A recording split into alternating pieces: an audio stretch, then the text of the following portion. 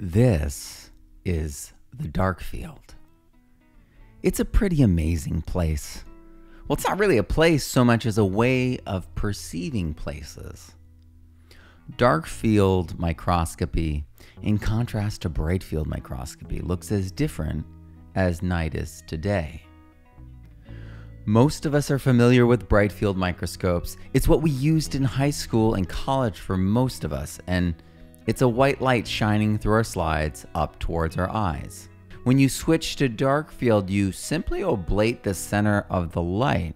You black it out completely, so the light reaching the slide only comes from the sides of the light. This indirect light allows for soil life to be seen in a truer light. In fact, they look less two-dimensional and more 3D.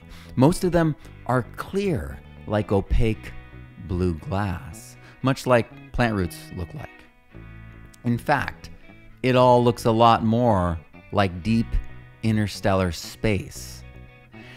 And this is a place where light is dim and in restricted wavelengths. So, in some sense, it's more true to the way the microbes, experience it.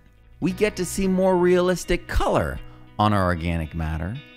We get to see fungi in a new light. Nematodes appear ghostly.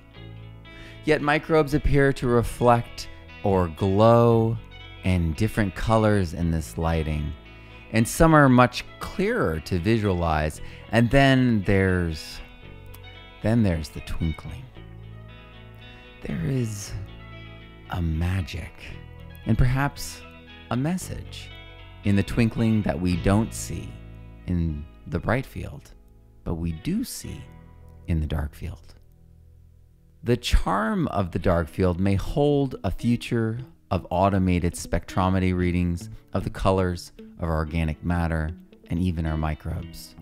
The twinkling speed and movement could be translated into correlative health or vigor, or even be turned into a bacterial count and biomass calculation to run against the Brightfield calculations that we've gathered. Looking here at EM1 Pro from Terraganics, it's their effective microbes for human consumption. Absolutely incredible. I have it all the time. We can see the yeasts and some lactobacilli. They're very obvious. They're very large. There's way more yeast than lactobacilli.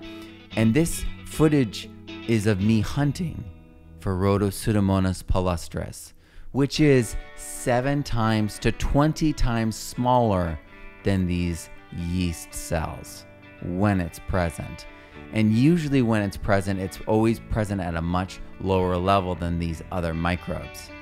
There's actually only a handful of images online of this microbe. In pure cultures, it forms rings and looks like a crown of rod-like snakes and turns red. The yeast cells here are clustering, but they're huge and rounded.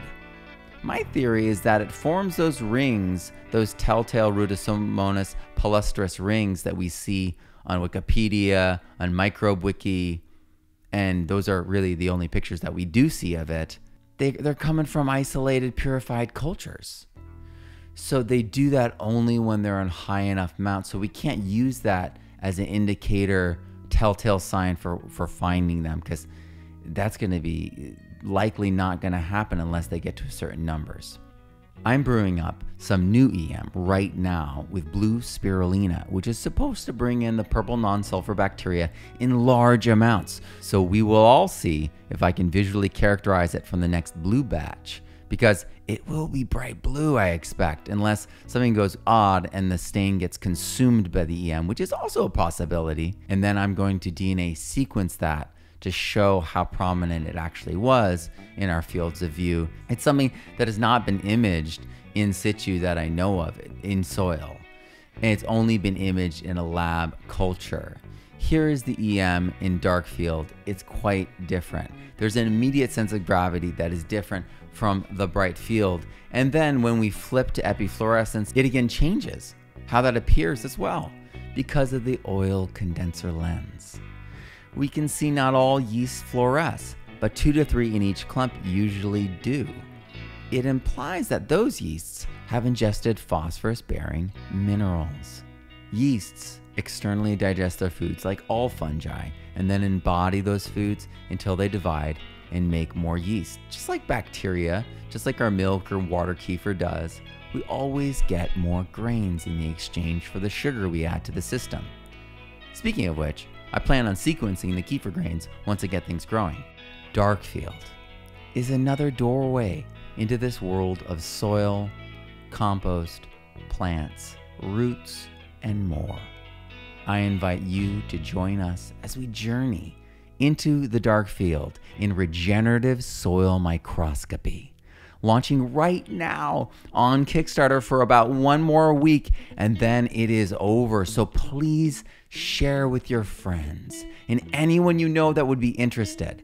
We need everyone to get involved. The database is going to be amazing, but even more amazing with every additional enthusiastic person included in it. I hope you will join us and support this campaign. Click the link and thank you. I'm Matt Powers. Grow abundantly, learn daily, and live regeneratively.